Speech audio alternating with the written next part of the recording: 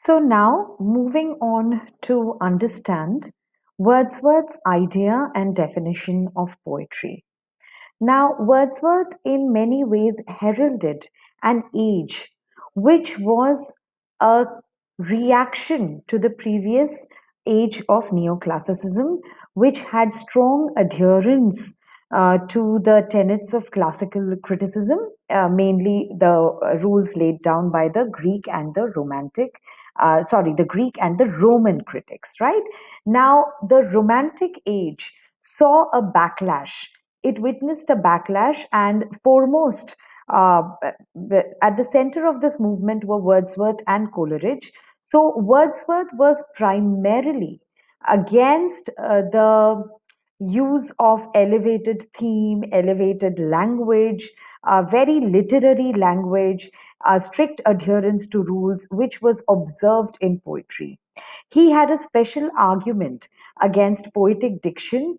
He felt that it was very offensive to separate poetry from everyday language.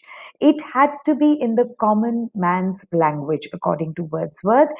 And poetry also had to reflect day to day life situations. Poetry had to be close to life because literature, after all, was a reflection of life. And he was against the neoclassical tendency to only take up protagonists or characters who were of noble birth or who were of royal blood, or just to valorize certain kinds of people like kings, princes, knights, and nobility, right? Because he felt that literature needs to have a common appeal to everyone, and not only the matter but also the manner should be very simple and easy to comprehend, which is why he wanted poetry to be written in everyday language. And he felt that to separate poetry from everyday language is akin to separate it from human life.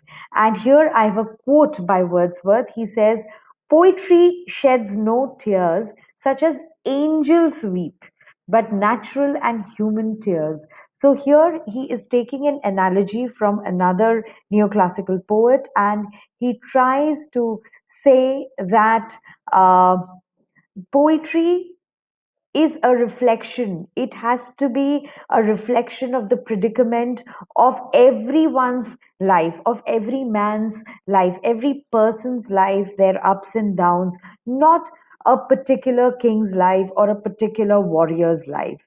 And he appealed for simplicity in theme and treatment. And I quote him again. He says, "It is the honorable characteristic of poetry that its materials are to be found in every subject which can interest the human mind." So he felt that everything around us is worthy of being treated as subject of poetry. And that is how we get so much of nature poetry from the Romantic poets, especially Wordsworth, because they are capable of picking up the most nondescript things in nature, like a flower which is hidden under a rock, or maybe a moss covered rock, or a bridge which no one has noticed. That's a man made thing, but something which is around us, and talk about the beauty, the aesthetics of that particular element. That's the high point of Romantic poetry, that it celebrates the ordinary, it celebrates everyday life, it celebrates things that are commonplace, things that we will miss out, things that we ignore because we are in pursuit of higher, so called higher things. And Wordsworth believed that the primary function of poetry was to give pleasure and not to teach or instruct or moralize or preach. Poetry should be a reflection of one's passions and emotions. It should talk about one's emotional experiences. So, this is what Wordsworth's idea of poetry was all about.